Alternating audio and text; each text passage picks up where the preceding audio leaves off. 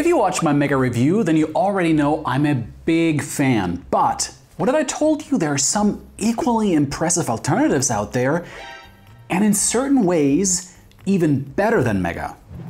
Come with me. In this video, we're going to explore 3 Mega alternatives you may want to consider. We will uncover their security and privacy, key features, and collaboration tools.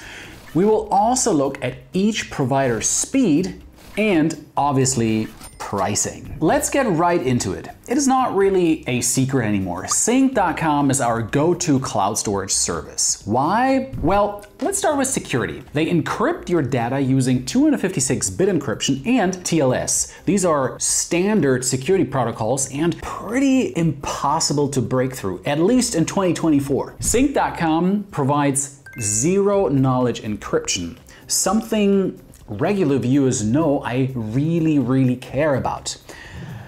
If you don't know, it basically means nobody inside or outside Sync.com can access or scan your files. And to make it even more secure, they added 2-factor authentication to make it harder for anyone to get into your account. One more thing, Sync.com's based in Canada, which means they play ball with the Personal Information Protection and Electronic Documents Act, or PIPEDA for short. It's very similar to the EU's GDPR, which Sync.com also adheres to, by the way, and basically these acts give more power to you, to the user surrounding your data. It's like having control over how private companies use personal data and how long they store it for. Now, about Sync.com's data practices, they're pretty upfront about what they collect and how they use it. We've gone through their policies, and I've got to say, we didn't spot any major red flags. No unnecessary data sharing or content scanning. It's just how we like it here at CloudWords. Moving on to features. Sync.com's web interface is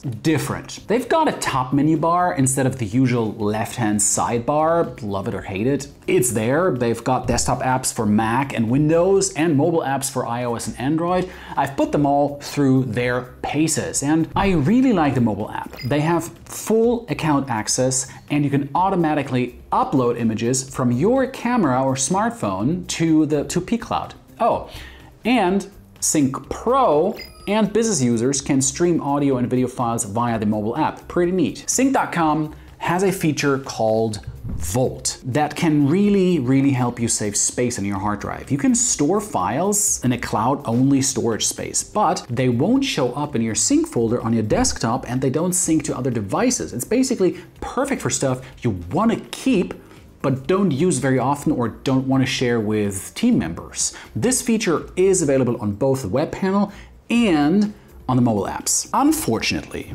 Sync.com does not support block level sync, which, okay, let me break that down for you. It means only the parts of a file that change get uploaded, not the whole thing. So it's a real time saver usually. For example, thanks to this feature, pCloud and Mega have better performance when it comes to updating files in your account. Let's talk about file sharing. You can share files by link or via email, and with a paid account, you can get a bit more, let's say, control. You can set permissions, decide if people can edit or just view what you're sharing. And when you're sharing via links, you can set expiration dates and determine the number of downloads of a file or of a link. Though these features are only available on the paid plans. Now, even if you're on the free version, you still get password protection for your shared links. And before I forget, you can turn comments on or off. They get it. Sometimes you want feedback, sometimes you just don't. I'll want to quickly touch on collaboration because it's an area Sync.com outdoes Mega. Sync includes Microsoft Office and Office 365 integration, so it is easy to open and edit Office docs stored in your cloud using Office for mobile, web, or desktop apps. You can then save those edits directly back to Sync.com. You can also work on a document in real time with other users. Let's talk about speed. We put Sync.com through its paces using our virtual servers. Now, we throttled them to 100 gigabits per second, and we tried uploading and downloading a 5 gigabyte file. And well, let's just say Sync.com wasn't exactly breaking any speed records. For uploads, it took about 10 minutes. Downloads were even slower. It took around 15 minutes. That's considerably slower than Mega, which is between 7 to 8 minutes for uploads and downloads. And we've put all the major cloud storage services speed to the test, and you can find all of our findings on cloudwords.net. I'll leave the links in the description box below so you can peruse all the speed tests at your own leisure. Let's talk about pricing. Sync.com's got a free plan, but it's only 5 gigabytes of storage. I mean, compared to Mega's 20 gigabytes free offer, it's, well, it's not much. If you need more space, their solo basic plan gives you 2 terabytes. It comes in at an excellent value and cheaper than most of the competition, but they bill annually. For some reason, they just don't want to do month-to-month options in the lower tiers. Now, if we want to go bigger, there's the solo professional plan. You get 6 terabytes, and again, it's extremely good value for money, and here at CloudWords, we have a $100 off deal for the first year that you can get if you sign up through one of our links. But this one does have a monthly option, but it works out more expensive, obviously, over the course of the year. They really want you to commit to that annual plan. And as I said, with $100 savings, it might be even worth it. For you business users out there, Sync.com's got a team plan, and they start at 1 terabyte and also come with unlimited storage plans. And if you've got a big team, they even offer the enterprise plan with unlimited storage. But that's for really the big leagues or the big companies. You need like a minimum of 100 users for that one. Let's talk about our next contender, that is pCloud.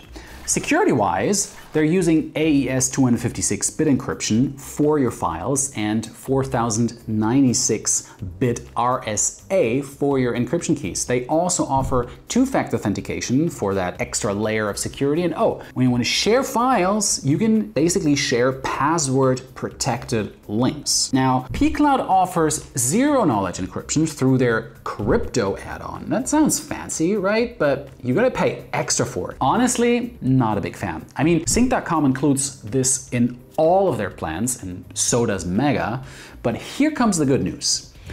You can have both encrypted and non-encrypted folders in your account, so you can lock down the sensitive stuff while keeping other files pretty easy to access. For data center locations, when you sign up for pCloud, you get to choose where your data is stored. It's either in Dallas, Texas, or Luxembourg. Choice is always good, right? People tend to choose the data center closest to them, and that's basically because the rule is the closer you are to a data center, the faster and smoother will be the performance in the end. But keep in mind, you cannot switch data centers after the fact. About data collection. I know reading privacy policies isn't exactly everyone's idea of a fun Friday night, but hey, someone's gotta do it, right? I took one for the team. They collect the usual stuff you provide, your IP, your device info. They might also get some data from third parties like payment processors, but they're not selling it, so you don't have to worry about your details being passed to third-party companies you've really never even heard of. Let's talk about pCloud's features. First up is the sync feature, which basically lives within pCloud Drive desktop app. This is a good feature because it lets you interact with your cloud files on your local computer. Even if you lose your internet connection, you can still work with your files offline, and once you're back online, pCloud Drive syncs and updates everything so you have everything across all of your devices back again. And pCloud also has block level sync, so those edited files will update more quickly in the cloud because, you know, just uploads the portion of the file, the zeros and ones that actually changed. A mobile app feature I found particularly useful is the automatic upload. I've got it to set up to basically back up all my photos and videos from my phone automatically. Why?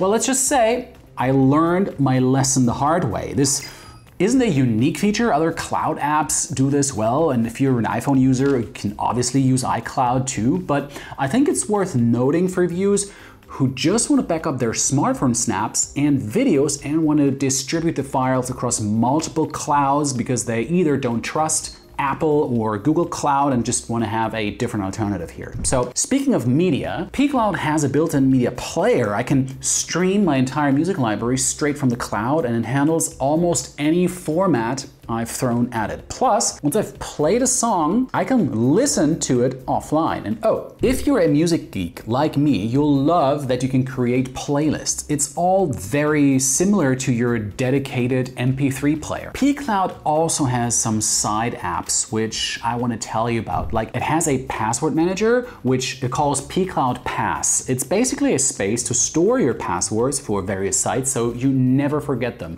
A lot like 1Password if you've ever used that. They also have a browser extension called pCloud Save. It allows you to save files directly from the web, things like photos, videos, audiobooks, anything you save goes directly into the cloud and syncs across your devices. Pretty cool, right? All right, let's talk about how pCloud handles teamwork. First off, the sharing controls are pretty solid. When you're working on a project with others, you can choose if they can view only, leave comments, or have even editing rights. Now, pCloud doesn't have built-in document editors, so there will be no real-time collaboration like you maybe use with Google Docs, where you can see multiple heads popping up in the document and everybody can write their sentence and you can see everything in real time. No, it's not gonna happen. Honestly, if you're a team or freelancer that's looking to be productive with your cloud storage, pCloud really ain't that. You will need pCloud for the bigger files, but then you will need another option to work on spreadsheets and documents, so something like Google Cloud or Microsoft Office, for example. There's no option to integrate it with the likes of Microsoft Office or Google's productivity apps. So you have to purchase those separately, or you just use the free version essentially. Let's talk speed. Now, remember those in-house tests we mentioned earlier with Sync.com? We ran pCloud through the same thing. The results were pretty impressive. It clocked in about 8.5 minutes for uploads and around 7.5 for downloads. And that's pretty quick, to be honest. Now, I know some of you out there are real data nerds like me, and if you want to geek out over all the details, I've included, as I said before, all the speed test result in the description box below, so you have all the info you need to make a decision on your next cloud storage purchase. Let's talk about dollars.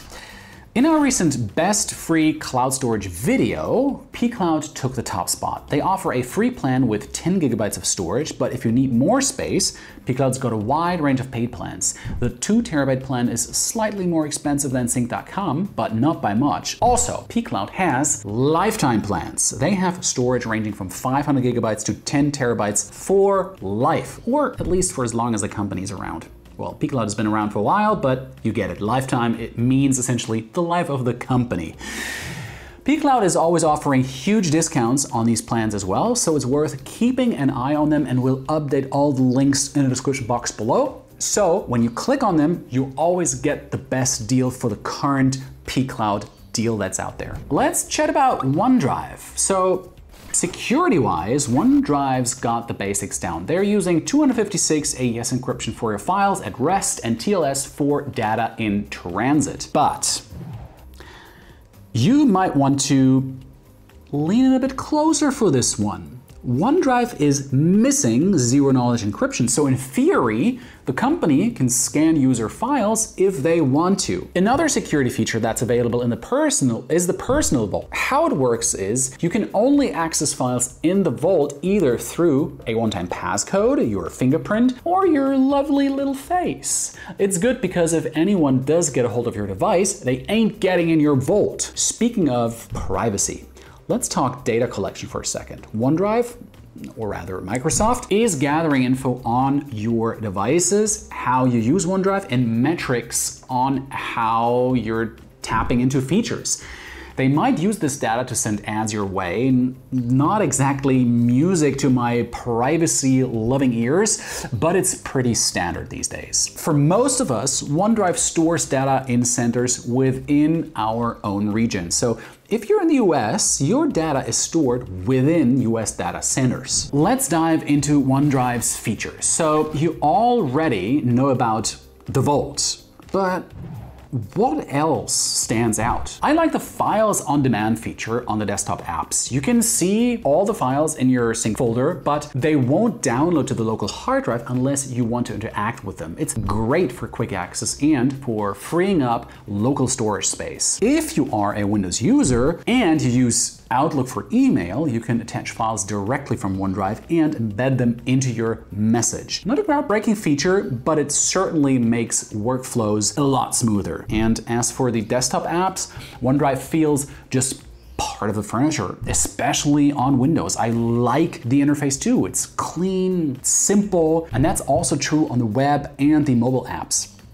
As for compatibility, you can get it on macOS, iOS, and Android. As for Linux users, sorry guys, maybe next time. Let's talk about collaboration. First off, OneDrive is tightly integrated with Microsoft 365. You get access to Word, Excel, PowerPoint, and even on the free plan. Although it's only the web and mobile versions on the free plan, and for the fully fledged desktop versions, you'll need to upgrade the account to the paid plans. Obviously, they come with a little bit more options like OneNote and an editor and more perks, so you may want to consider that if it's interesting to you. Our team can work together in real time and you can set editing permissions as well. It's very similar to Google Docs and other workspace apps in this sense, really. It just comes down to what ecosystem you prefer. You can share files and folders easily, set permissions, and create shareable links. And if you're on a business account, you can even password protect those links and set expiration dates. All in all, OneDrive is awesome for productivity and working with your team. It blows both Sync.com and pCloud out of the park, and of course Mega as well. Let's talk speed. So we put OneDrive through the same test we've been using for all these services. So uploads, OneDrive clocked in at, well, let's see, 7.5 minutes, and in our rankings that actually land OneDrive as one of the fastest cloud storage services. Mega is fractionally quicker, but it is not noticeable without actually timing it. Now, downloads. It took just shy of 7.5 minutes to download our test files. Pretty good, and it outpaced Mega in the download race. All right.